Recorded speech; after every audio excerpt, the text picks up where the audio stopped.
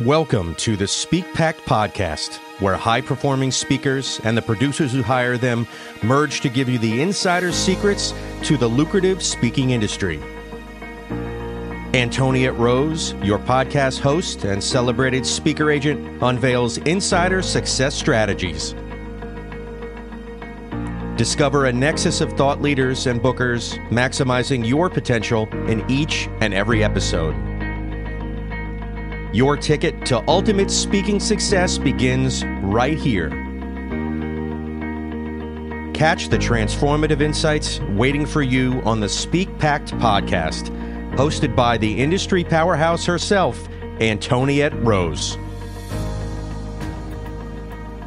We have Todd Blyleven with us, and wow, what a story. And also, even more importantly than some of his major kind of milestone stories, but also the structure behind his life as a whole, it's a very interesting journey how he took those pieces and has created a massive following and a pretty nice blooming and growing speaking career for himself. So welcome to the stage, Todd. So glad to have you. Well, thank you, Antoniette, to speak of your culture in Italian, but I'm truly honored to be here. I appreciate you coming on. It's been a long time waiting to get an opportunity to speak with you and your audience, so thank you for having me. Yes, so we're going to dive into some deep waters here. Let's just start with a little bit about you. We're not going to go into your full resume. That'll kind of unwrap itself as we go along, but you're a TEDx speaker. You have over 120,000 plus fans, and probably even more than that, right? Between your different platforms, your email list, all the things. That's massive.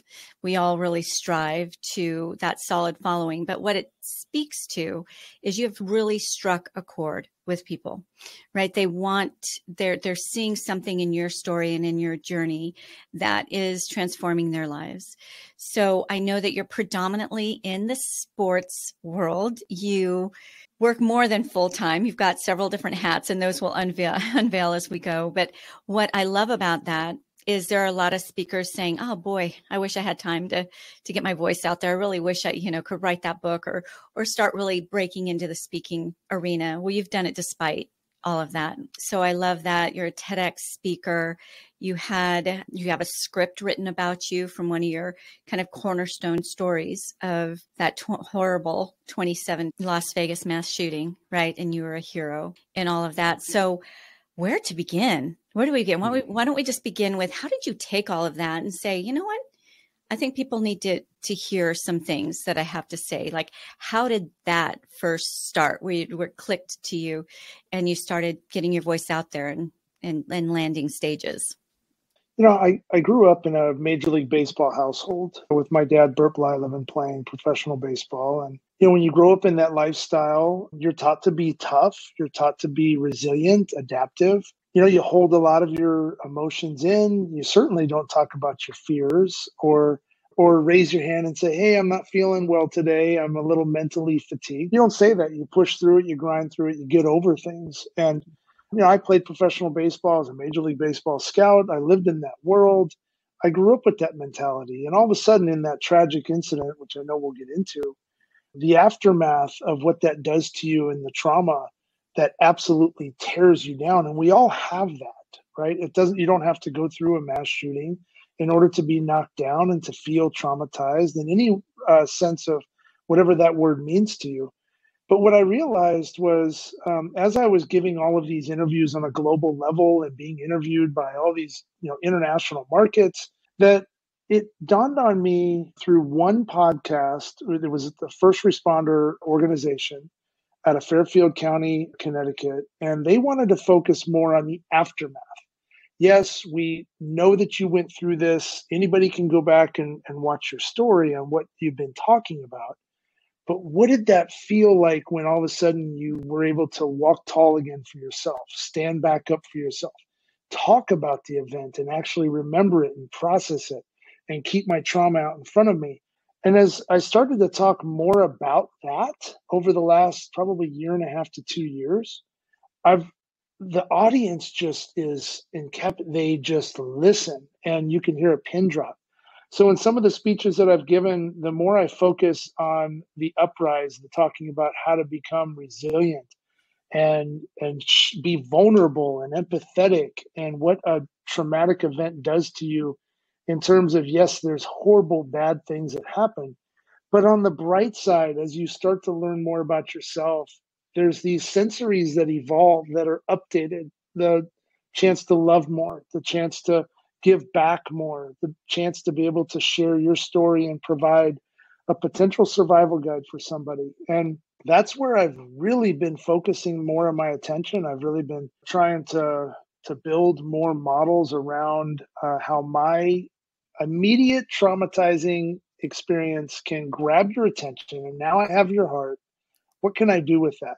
And how can I instill that love and resilience factor, and hopefully give you a pathway to be able to walk out of there and say, I'm relatable to that person. I experienced something in the aftermath that's relatable. And now you've literally just given me an opportunity to walk tall for myself. And that's my whole goal. And that's where it's shifted. So I hope that gives you an idea on when I got really excited over the last year and a half to really start speaking and get out, because I feel like it's something that I've been pulled to talk about and tell and share. I'm a very faith-based person, and I feel more people need to hear it.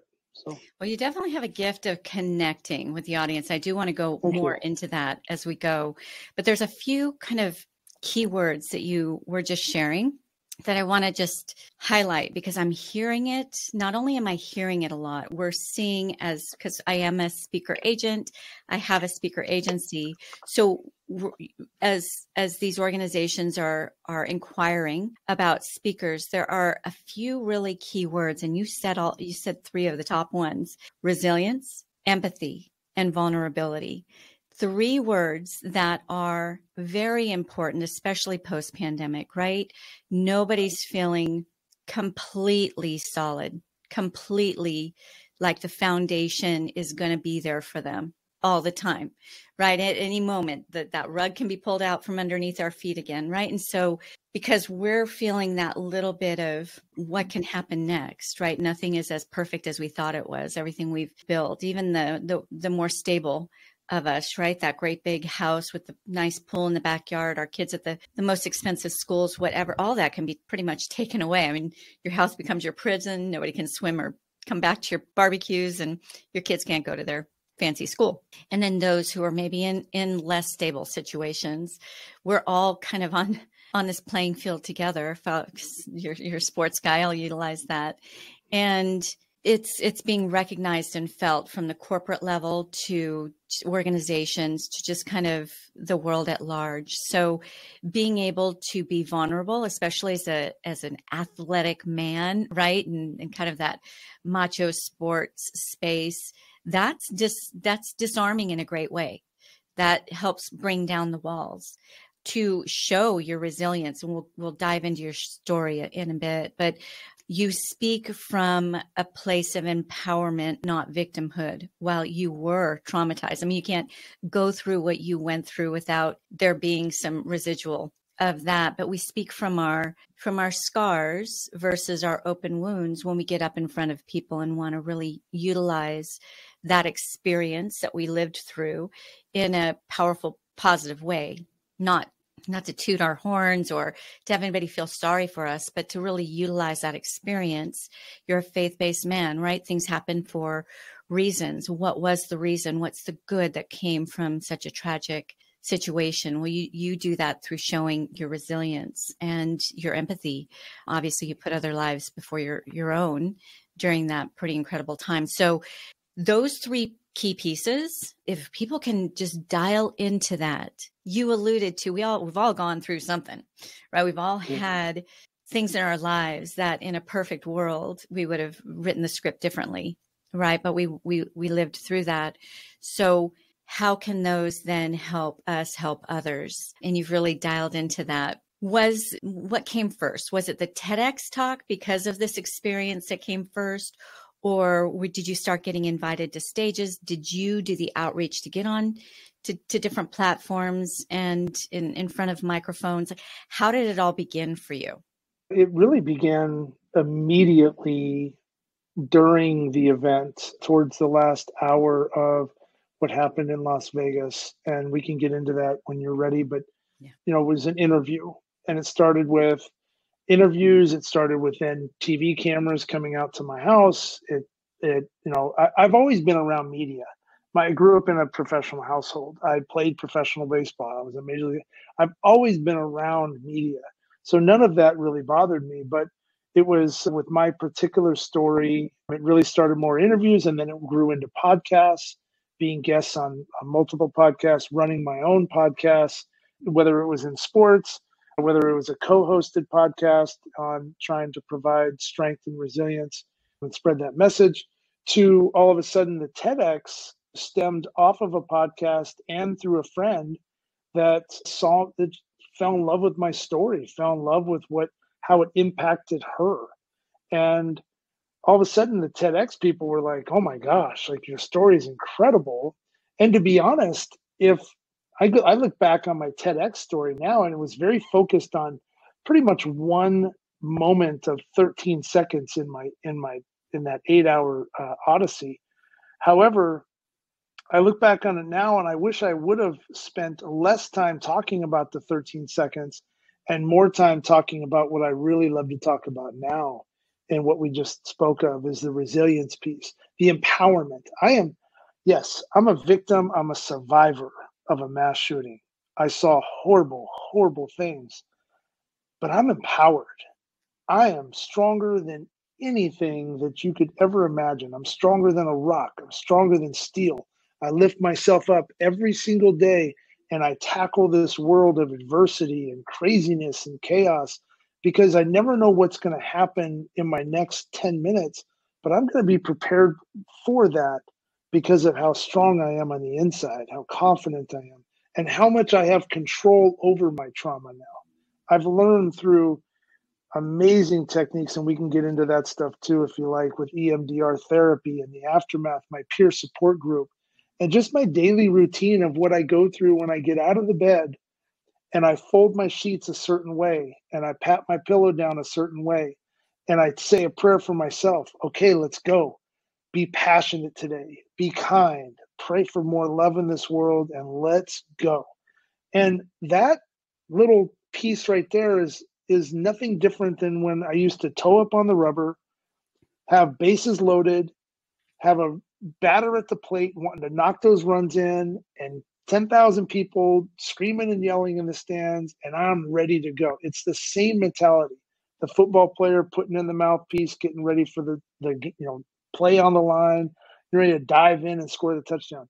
It's that mentality you have to replicate and be consistent with every single day to tackle where we're at. So, yeah, I love speaking about resilience, but that's really where it started. And then the TEDx launched the opportunity for me to get out and speak on stage, which I absolutely love and I want to do much more of. I feel I'm a passion speaker. I don't speak from a script. I've scripted somewhat of a beginning and I script an end because I want to make sure that I'm hitting those marks and setting people up for what I'm about to speak on. But when I really start speaking, I'm going with the audience. I love picking out 5 or 6 different people. I go off of their emotions. And when I see too much crying, I'll back it off. If I don't see enough, I'm going to pour it on because I really want you to feel what I feel every single day. And I feel like that's the faith part of me that comes out, where I was put into a position to be able to help hundreds of people survive. But in the end, I don't think that was the story. I think that was just a story to open up Act 1. Mm-hmm. And Act 2 and 3 and 4 are what you just spoke about, is how do you empower someone with becoming vulnerable when they're not vulnerable, like me?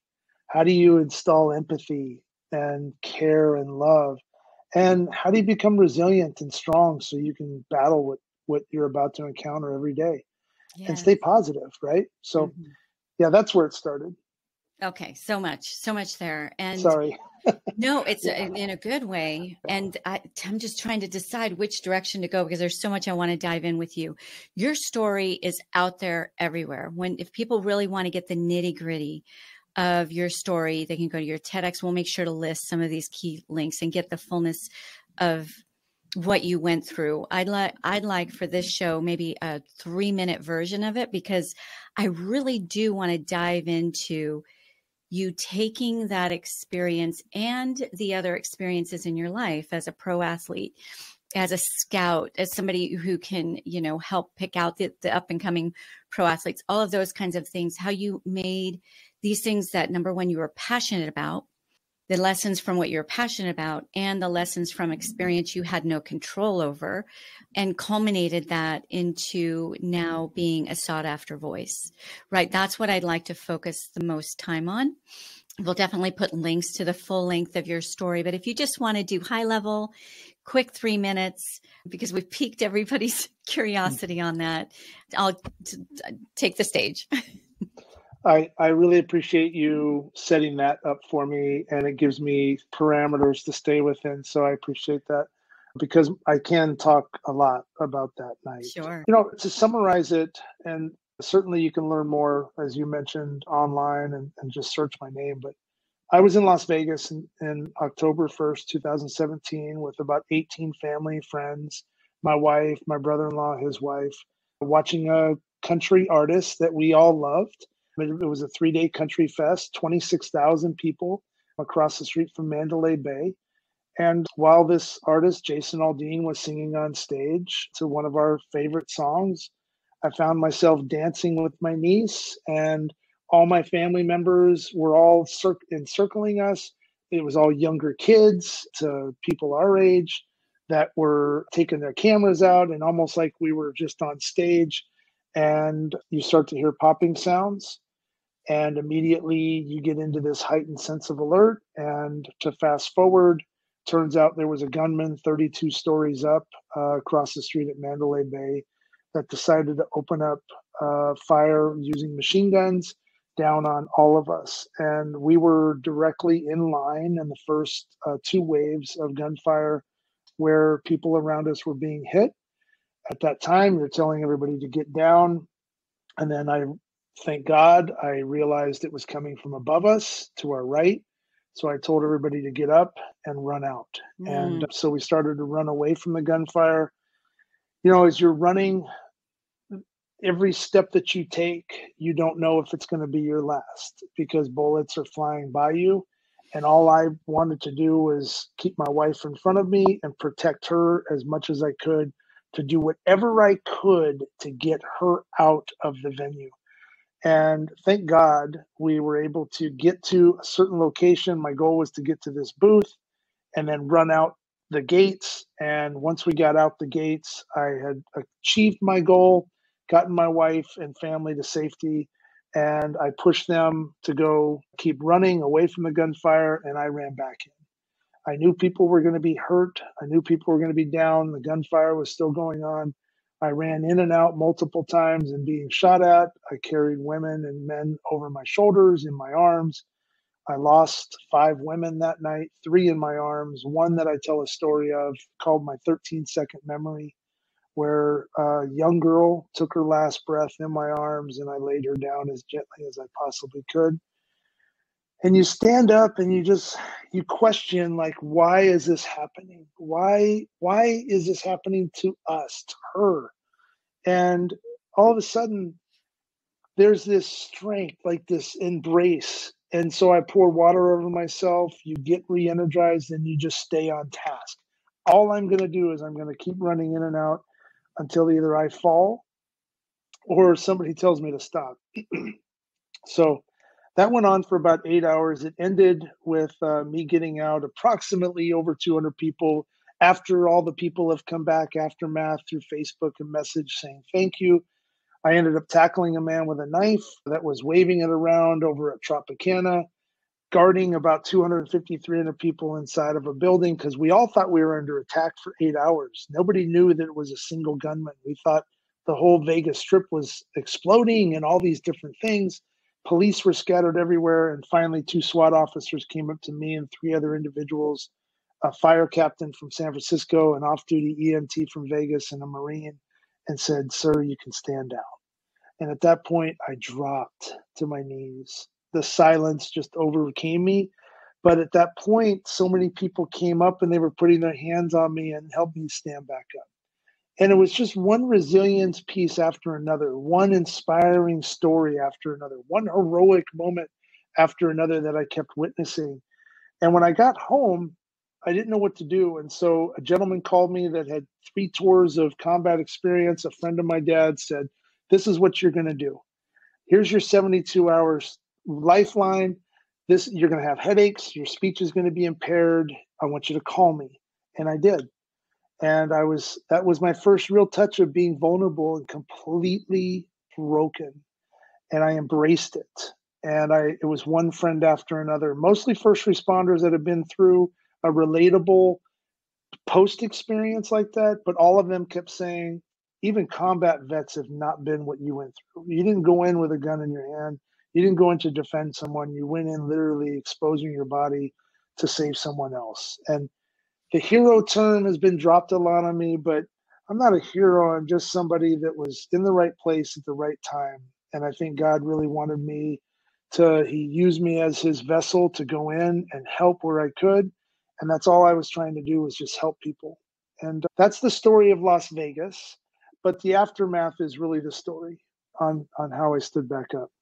Well, okay. Wow. Right. It'd be easy to want to camp right here for the duration of our time together, because there's so many questions. And where did you find the strength? And were you even thinking, or was it just automatic? Right. All of those, I would just love to sit with you for 3 hours. Right. But we're going to take that incredibly traumatic experience. I mean, a young girl in your arms, like, oh my goodness, right? There's so many.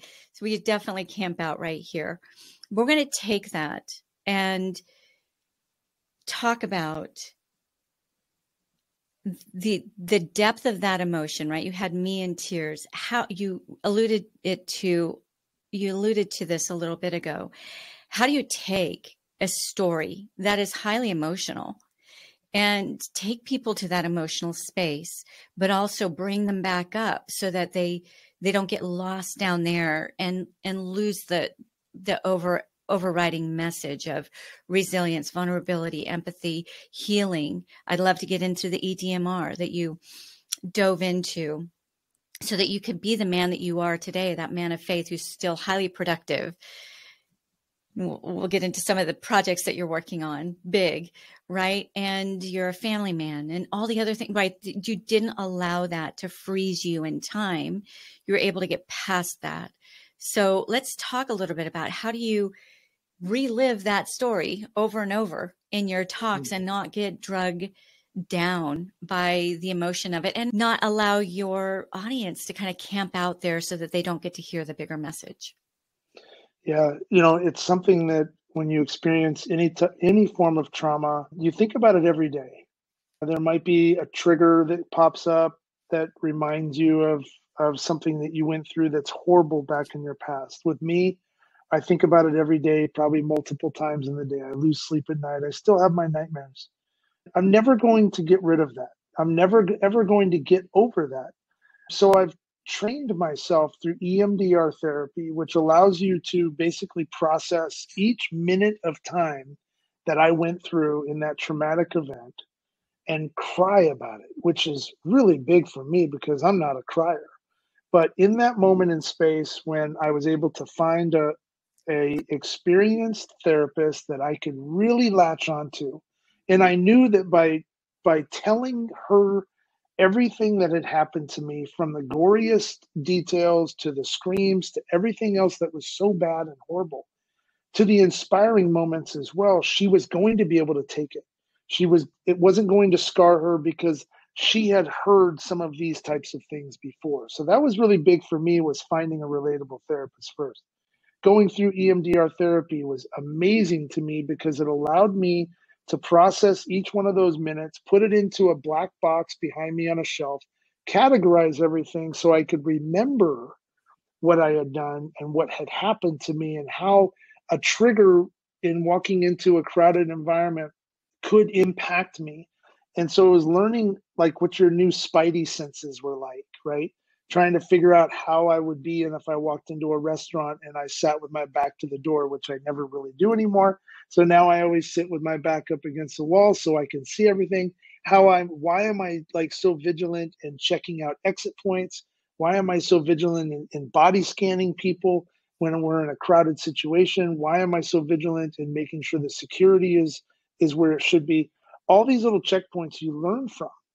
And I think that's the storyline. So when I'm telling the story and I've got you where I really want you as a speaker because I want you to feel what I felt. That's my job now. I don't want you to see what I saw. I want you to feel what I felt. I don't want you to have those nightmares that I have. My wife doesn't even know everything that I've gone through because she luckily was able to, someone let her into their condo, 26 people, they barricaded the place. She was safe. Thank God for, 4 individuals that were complete angels that let all those people in. But she doesn't even know, but she knows my heartbeat. And when I take you through that journey, it now then becomes an uplift. And I started with my conversation with Lee, the combat vet. It goes on to my friend Chad, that's a firefighter out in Rockland, California, that talks about EMDR therapy. All of a sudden, I realized I need this peer support group that's relatable to me because I can't talk to my dad. I can't talk to my mom. I can't talk to my wife. I can't talk to my sports buddies. Everybody is so supportive, but they don't share a relatable experience of knowing what that silence feels like.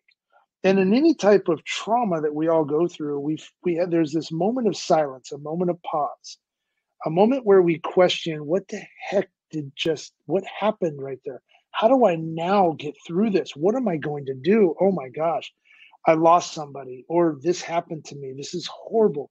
What do I do? So it's that moment of silence that we've all experienced. And I talk about how I was able to get through that silence and recognize when that silence is starting to creep back up on me and how I relax myself, how I separate. And so it instantly transitions now into an education play, right?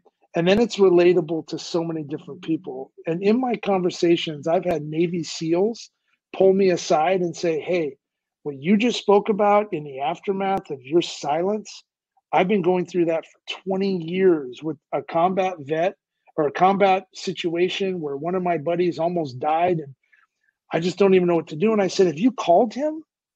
Have you talked to him?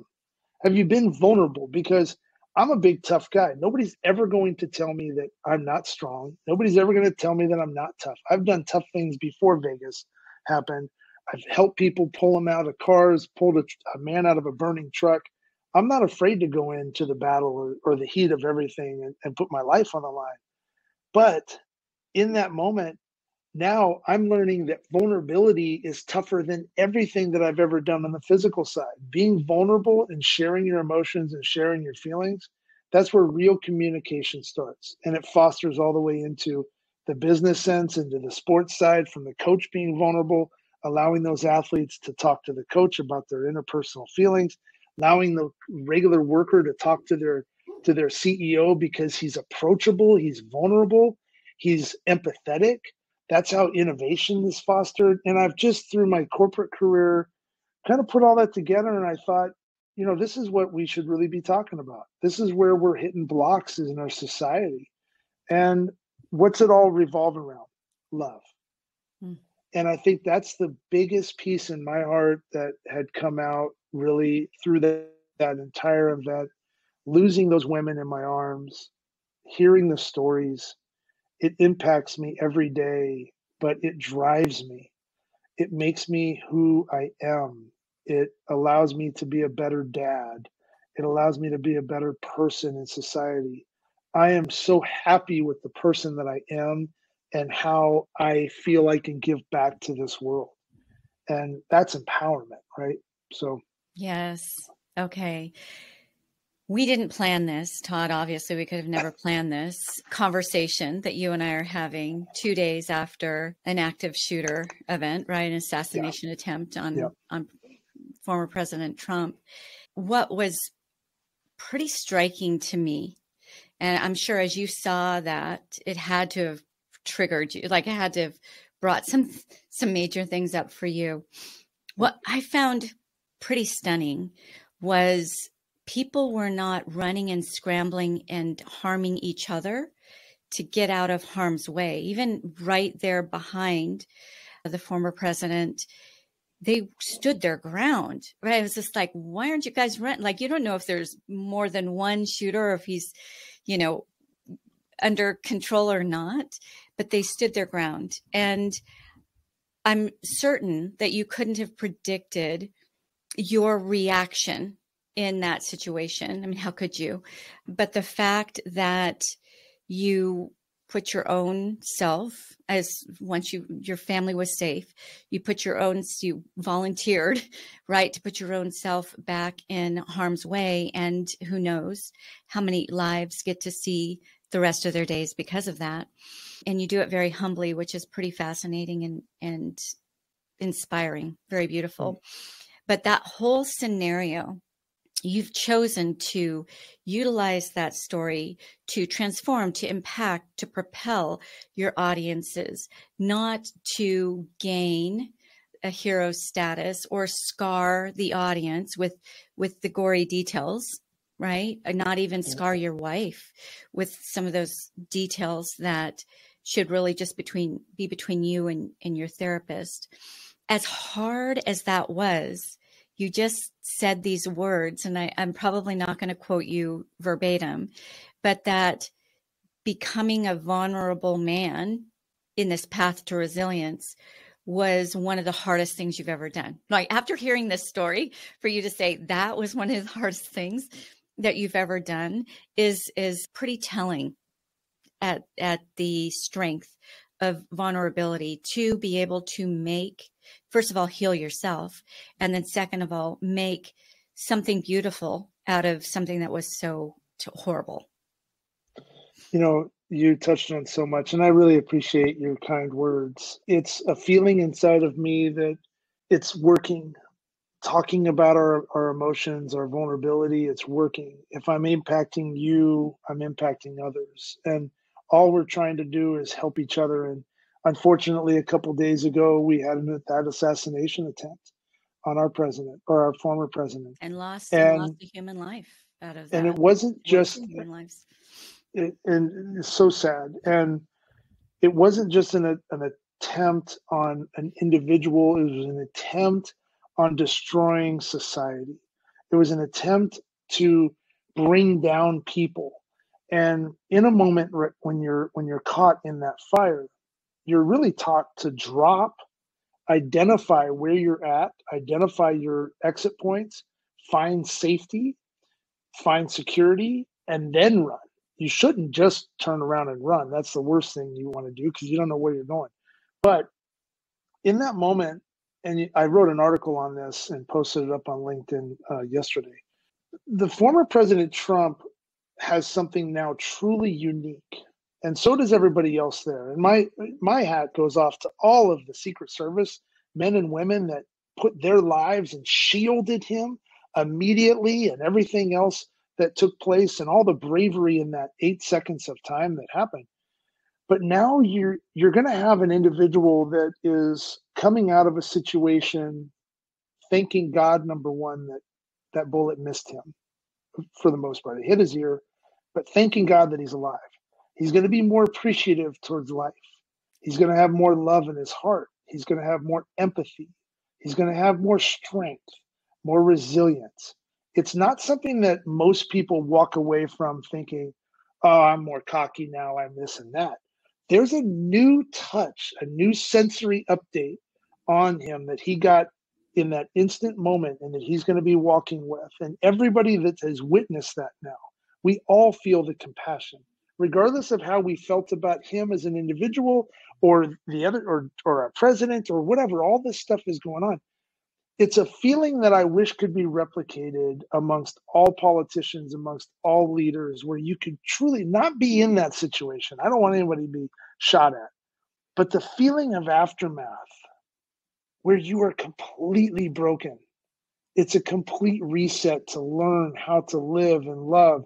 And all of a sudden, and it's no joke, but the butterflies are so peaceful. the surrounding skies. I see butterflies now, and I think they're amazing.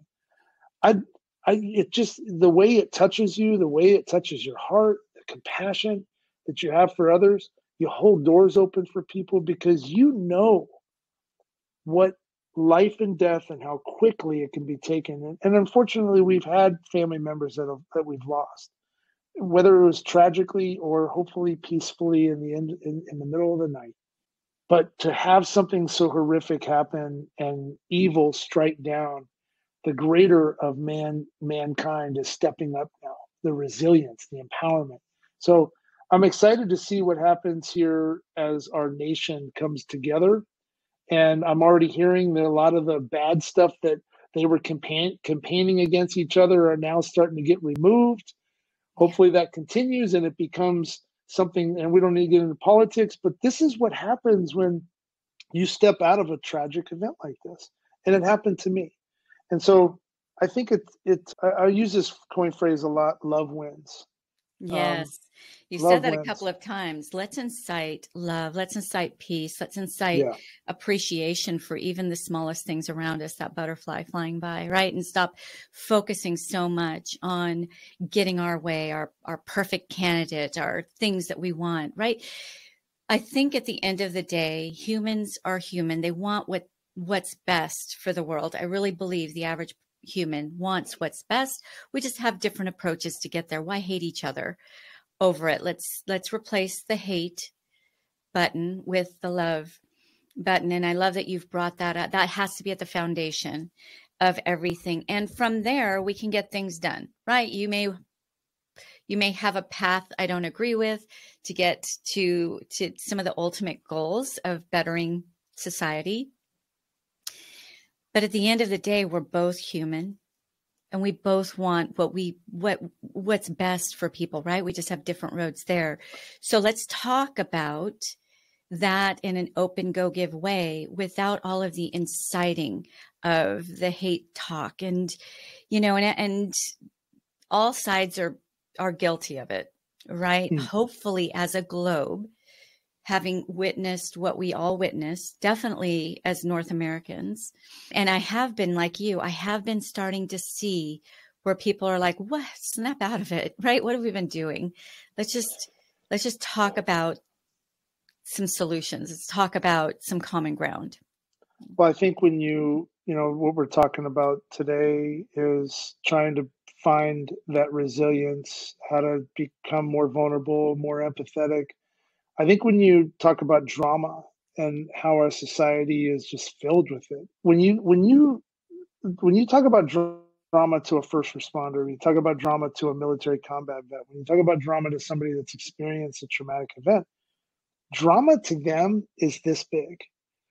If it gets to be this big, they're not going to deal with it because life itself means so much more and they've seen so much worse. So it's not worth their time. And that's the biggest part, is how do you prioritize the time that you spend worrying about things that are really out of your control? Control your own environment. Control who you are. Have peace with your faith if you're faithful. Have peace with your inner being if that's what you want to do. But have peace with yourself first. Enjoy who you are as a human being. Make those modifications day by day if you're unhappy with yourself. Make sure that you're using your voice to speak your mind and be strong about that and convicted with what you're trying to say. And if we can get to that point where we have inner peace, you're going to have a lot more people walking around with a smile on their face. And then we're kind to each other. And if you're feeling like I'm down or I'm out, then just go be extra kind to someone else because it lifts you up. It lifts your spirit up, right? But the drama part in our society has just gotten to be so crazy. And it starts with our TV coverage and everything else. But in the end, we as human beings can control that in our own communities, in our own houses. And when we put our heads down at night, yes, we're all worrying about the same thing, whether you're wearing red or blue or black or green. We're all worried about the same things. How am I going to be better tomorrow? How am I going to take care of my family? How am I going to take care of my loved ones sitting next to me or myself? And so if you're struggling with that, you have to be strong enough to know that You've gone through hard times. I'm going to check my tough box off. I'm going to stand up. I'm going to make that phone call. I'm going to call someone that has a relatable feeling, maybe a friend of mine that's gone through something. I'm going to call them and talk to them. And you know what's going to happen? That friend's going to feel privileged. That friend's going to feel empowered, like, oh my gosh, Antoniette, you're calling me. And we're talking about a relatable experience that you had, and you're my guide now. You're making me the hero that I aspire to be. So we have to be there for each other, but you got to be able to make that phone call too, right? So Yes. yeah, it's just all about love. It's all about love. And we're going to go a little bit long with our interview. I hope you're okay with Sorry. that. No, I believe this is important, especially the timing of our coming together. I'm also a woman of faith, and I believe that there's nothing is by accident, right? It wasn't by accident that you were where you were. You said you were at the right place at the right time. Many would say, no, you were in the wrong place at the right time, right? But in your heart and your spirit, it just came out that you were at the right place at the right time, so you could be utilized. And I think that's so telling about your character and beyond your character, about the great orchestration, right, of it all.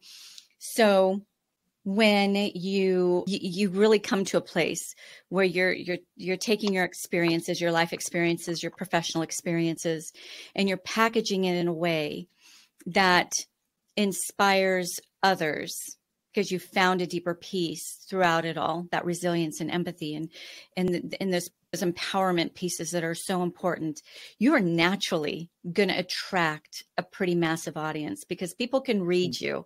They can read, is this fake? Is this put on? Is this scripted? Or is this real? And if it's real, something inside of humanity, something inside of us wants it. We want that resilience piece. We want that solid footing. And while you talk about getting EDMR and getting yourself the therapy that you needed to get through that, and you talk very open, and there's absolutely no shame in that, right? Smart move.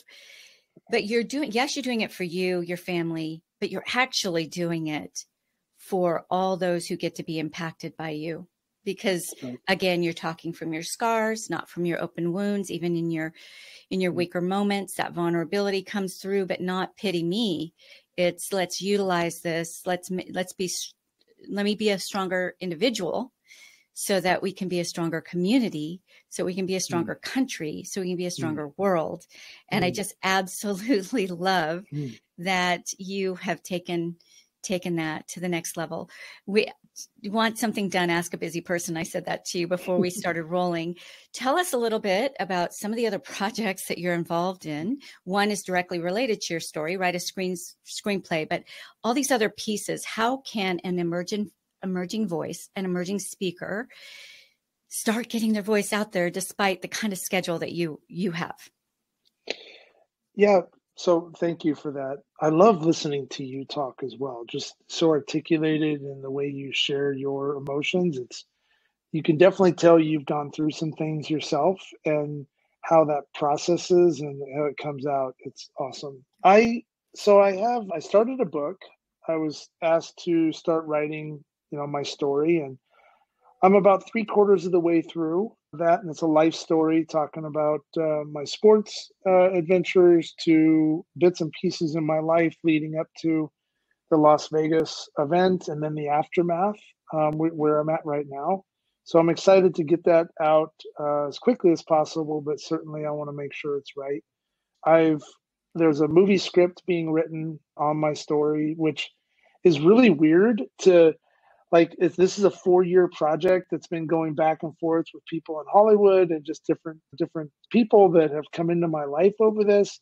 So it's odd to get excited about watching a movie about yourself, but it really does have a lot of really cool stuff in it. I grew up in a major league player's house. I grew up on a Major League Baseball field. I've been involved with 3 World Series championships. One with me as a scout, 2 with my dad. I was a bat boy. There's all kinds of cool stuff. But there's also been a lot to me on, that I'm very open about with my relationship with my wife, and how the struggles that we've had, just on as a married couple, and the fighting and things. We were literally almost getting divorced, going to Las Vegas. We were on that plane fighting in text message, going back and forth. And leading up to the first shot, we spent 2.5 days of rebuilding and fell in love again. And that's what Vegas to us was always about. We had so much going on in our lives that we never had the communication skills. I was never empathetic. I was never open. I was never vulnerable enough to even listen. And then all of a sudden now I come out and I've got 1% battery life left, walking to find her, right? We all got out of Tropicana, and now I'm walking around the casino and I'm trying to find her, and it's like a movie. And I'm walking down this dark road, and I've got elevated positions, and obviously I was just in a mass shooting, and I've got stuff all over my clothes from carrying so many people out. And I'm walking up, and I see the location, and it's the Desert Rose Resort, and I go in through the door, and she's coming in through the back door by the pool, and we embrace right there, and we kiss, and it was unbelievable. The touch of her lips was just, took everything away that had just happened to me. Wow. And I will never, ever forget that. And so it's amazing how, if you allow your emotions to play a part in the decision-making process, I'm talking about your love, right? Yeah. Let the beast out.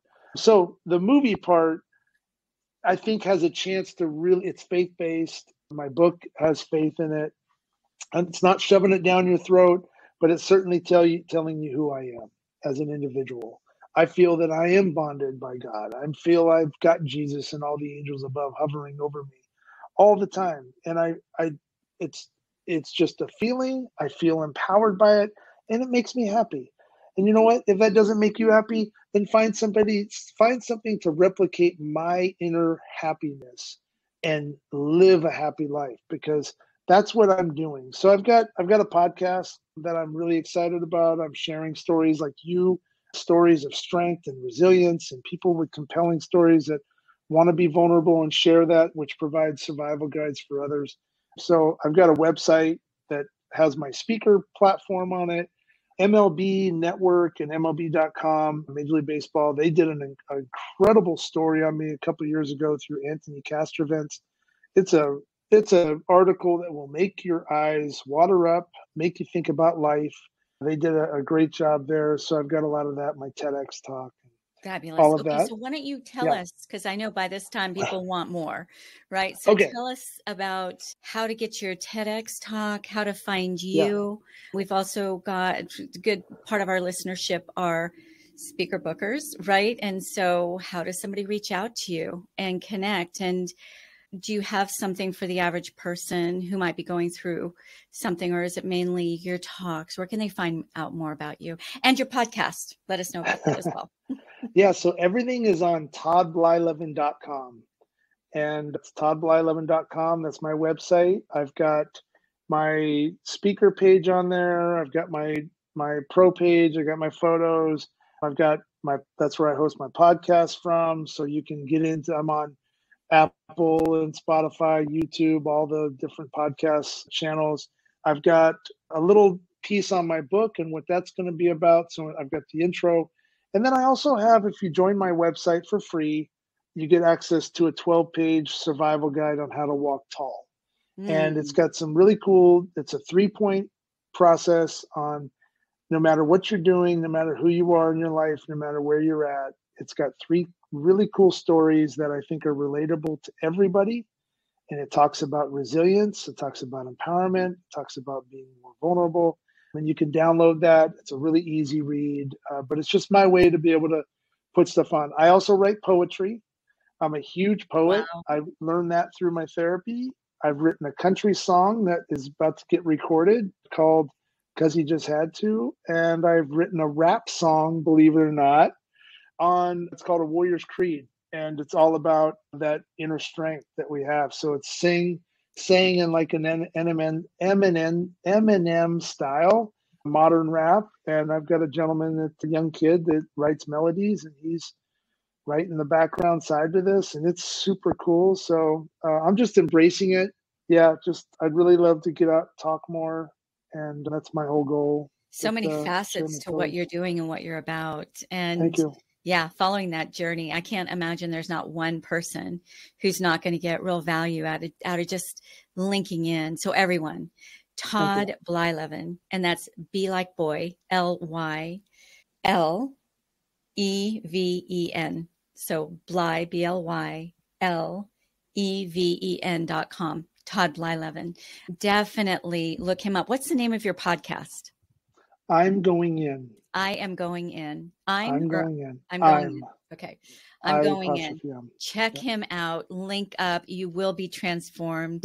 And this is only the tip of the iceberg. You've got so much more coming, Todd. And it's just been an honor and a privilege to be able to have you speak in to our community, right? There are powerful voices out there that are the best kept secrets. Thank goodness you're no longer a secret. Let's say tragedy, this massive tragedy aside, there's so much about your voice that is powerful and will empower other people. So this might have been your catalyst to really get it out there on the next level. But let's not keep silent. There's too much good to do. There's too much love to spread. So now more than ever, right? Our voices are really, really, really needed out there. So thank you for getting yours out there and for giving all of yourself and beyond. This was such a great pleasure. And I really appreciate everything you're doing. You're an amazing interviewer. You just draw it out. So yeah, thank you so much for having me on. We might have to have a part 2, Todd, because there's so much more I wanted to dive into. All right. So of course, this is Speak Packed, as you know. And what I would love, my very high hand curated, hand chosen guests, because I know you have value that this audience needs. It will transform them and take them to their next milestone. So what is one thing in this pact to impact that we have going together and between us and the audience? What's one thing they can begin to implement, some simple tactical thing they can begin to implement to begin connecting with broader audiences? I think it's something that we've been discussing this whole time. I think you use my story, for example. I started out giving the details of where I went, where my boots took me that night. Everybody wanted to hear the details of my story for those 8 hours. But what I really realized through my journey over the last several years was the 8 hours of craziness of what I went through set up Act 1. And it's really the final acts that make the true impact and lasting impact. So my recommendation would be understand the story that you're going to open eyes with, but then really hone in on the persona and the feelings that you're really wanting to express. What are you going to leave that audience with? What's the purpose of why you're wanting to either get into speaking or writing or doing something that's going to impact someone else? What are the 3 major trigger points that you're going to accomplish? So what are those solutions? And for me, like I mentioned and you mentioned, it's the resilience piece, it's the being vulnerable, it's the empathy, it's the love, it's the character. I've got so many, all these different things that I love to try to touch on, but that's got to come from the heart and the soul. So it's not about you. It's about how your story can impact somebody else. You are the guide. Make someone else the hero. And coming from someone that people call me hero all the time, I don't want to be the hero. I want to be the guide. I think the Han Solo part is much cooler than Luke Skywalker. I'm just saying, but he's the guide. So yeah, that would probably be my biggest piece of advice, is really try to hone in on the impact that you're going to make. No pun intended, but it's the way it is, right? So brilliant way to wrap our whole conversation up.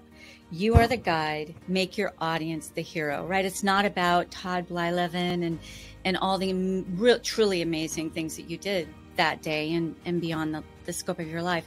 It's not about touting that, right? It's about making your audience the hero in their own lives and helping them get to the next milestone in their journey. Right.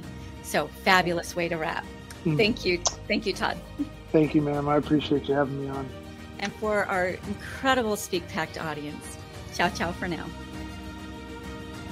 Thank you for listening to the Speak Pact podcast. To become a recommended speaker of Antoniette's WPC speaker agency, or you are a host or planner looking for a dynamic expert in optimized performance, Antoniette would like to personally meet with you.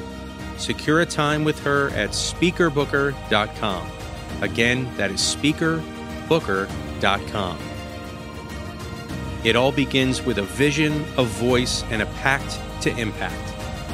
Join the Speak Pact movement by joining our new private Facebook group at the link in our show notes. Find us on nearly every social media platform at One Antoniette. That's number 1, ANTONIETTE, or simply hashtag SpeakPact.